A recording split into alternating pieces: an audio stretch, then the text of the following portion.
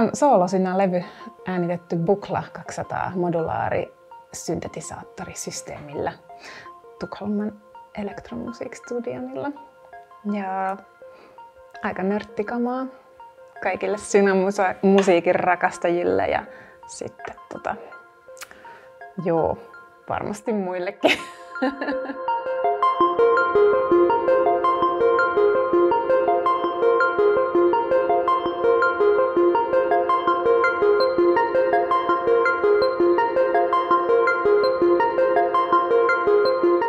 Kannet on semmoisen italialaisen taiteilijan Ester Grossin suunnittelemat.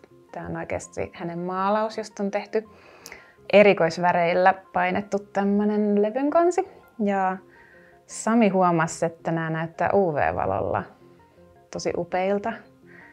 Ja sitten me tehtiin 50 kappaleen erä, jossa on myös UV-tussilla kirjoitetut nimmarit mukana.